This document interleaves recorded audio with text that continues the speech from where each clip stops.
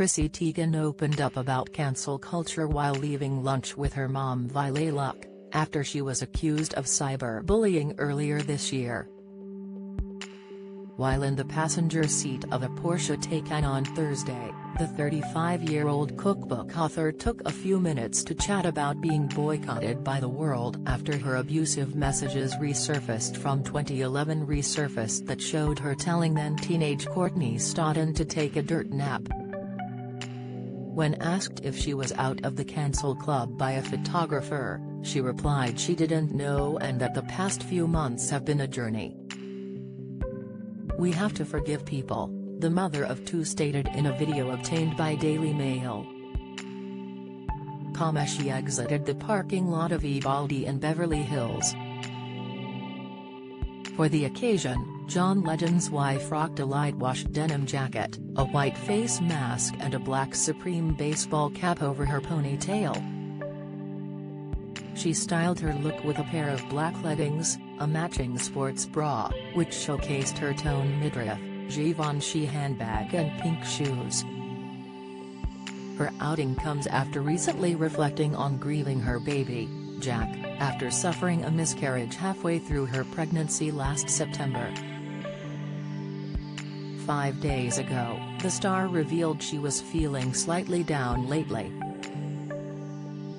"It kind of started when I was thinking of my book caption and typed out 'my third baby is here,' as in cookbook, then realized my third baby will never be here," she captioned a photo of her and Legend.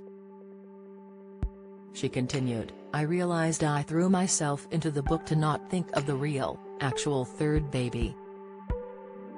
I don't really feel like I fully processed Jack, and now that I don't have the alcohol to numb it away, things are just there, waiting to be acknowledged.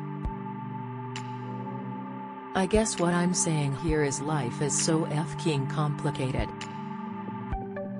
Teigen got sober late last year after her 35th birthday because she was done with making an A of herself and tired of day drinking and feeling like St by 6, not being able to sleep. In June, Teigen admitted she's been depressed and lost since taking a step back from public life after she was called out for cyberbullying people in years past. "Don't really know what to say here.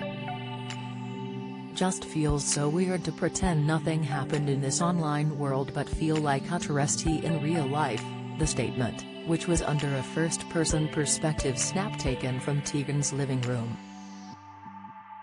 "Going outside sucks and doesn't feel right, being at home alone with my mind makes my depressed head race." Chrissy was ready to admit her way wasn't helping much, saying, "But I do know that however I'm handling this now isn't the right answer. I feel lost and need to find my place again. I need to snap out of this. I desperately wanna communicate with you guys instead of pretending everything is okay," she explained, adding, "I'm not used to any other way!" The star went on to quip that cancel club was fascinating, but that she's learned a whole lot from the experience. "Only a few understand it and it's impossible to know till you're in it," she went on. "And it's hard to talk about it in that sense because obviously you sound whiny when you've clearly done something wrong. It just sucks. There is no winning. But there never is here anyhow."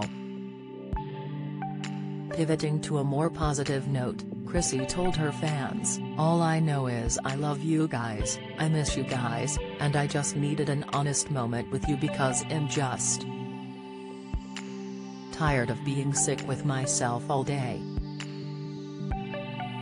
Wondering if sharing was wise, she went on, "I don't even know if it's good to say any of this because it's gonna get brutally picked apart, but I dunno.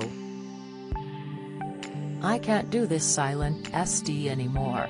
Then, she reached out to anyone else who's been cancelled, writing, "If you or someone you know has also been cancelled, please let me know if there is a cancel club reunion because I could use some time off my couch."